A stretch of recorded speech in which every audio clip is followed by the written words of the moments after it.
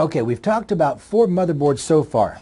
From the kit that I'm building, then the in-house computer, then the HP, and then the Dell, working back in chronological from newest to oldest computers. But this is a 5th motherboard, and I've got it up here for a specific reason. We talked about expansion slots in that first section, and then in the second section we talked quite a lot about chipset. This motherboard is a very good visualization of both of those. Remember, the first 4 motherboards that I showed you had PCI slots that looked very much like this. They also had the PCI Express 16 and the PCI Express X1 slots.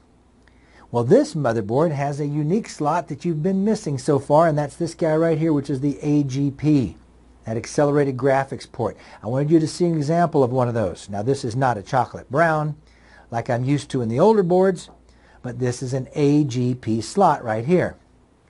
Let's notice a couple of things about this slot. First of all, from one end to the other of the electrical connections, it is slightly shorter than the PCI slot. In just a moment, I'm going to bring up a second motherboard, and I want you to be able to compare this AGP slot to that PCI Express 16. Not only so you can have a visual concept of what they look like differently, but understand that the newer technologies nowadays is the PCI Express. The second reason why I like this motherboard for show and tell is because of the chipset. This is probably one of the better motherboards I've got to show you for chipset, because right here's the North Bridge, down here's the South Bridge.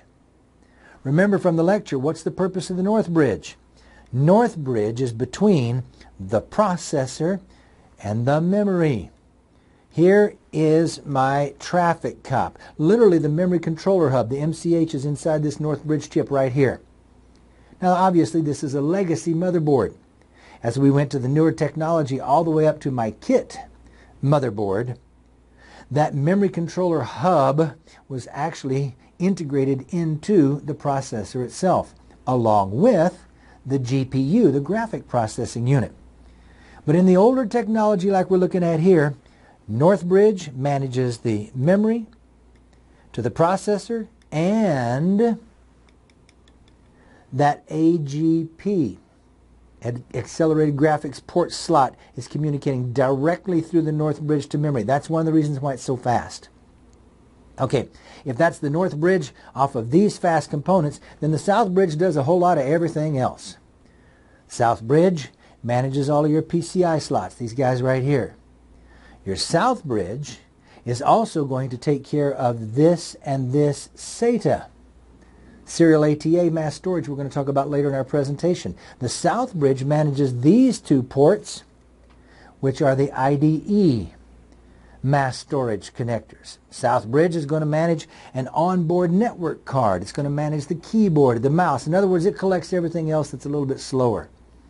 This motherboard is good for seeing North Bridge, memory, AGP processor, and South Bridge, everybody else. Now, I want to bring up the kit motherboard, and I want to hold them close enough side by side so you can compare visually the AGP to the PCI Express 16. What you're looking at right here, here, here, and here is the kit motherboard, and this is the end edge of that kit motherboard. Behind it, back here, is that old legacy motherboard, because specifically I wanted you to compare this AGP slot to this PCI Express. Notice 2 things. First of all, this guy is a good bit longer than your standard PCI, where the AGP is just a little bit shorter than the standard PCI. Secondly, the notch. Notice on this PCI Express, it's got a plastic key or a notch right there, and the AGP is at the opposite end. The AGP is right there. You can't put an AGP card into a PCI Express slot and vice versa. You can't mess it up, thank goodness. But the purpose of both of these slots is to provide really high-end, fast graphic capability that communicates directly to the North Bridge. All right, now I've got my kit motherboard up. This is my kit motherboard.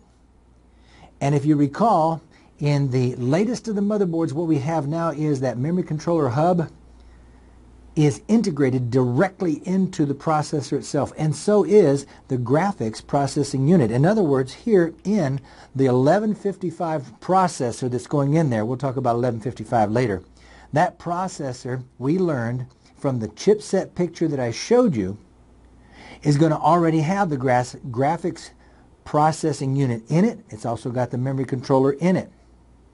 So a lot of what was the North Bridge has now been integrated on the processor itself. So then what's this guy down here? Well, remember, what happens is the South Bridge became, if you will, enhanced. It's basically a South Bridge on steroids because it still does communicate to a whole lot of components. The PCI communicates to that PCI Express times 1, PCI Express times 1 lane, PCI Express times 16 lane down here, which is the version 2.0 that I mentioned in the earlier demonstration.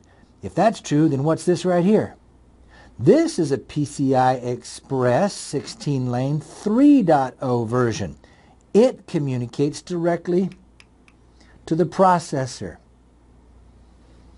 The South Bridge communicates, of course, to all of the SATA ports, to the onboard network card, keyboard, mouse, I/O, USB ports. All of that is now part of that enhanced South Bridge on our kit computer.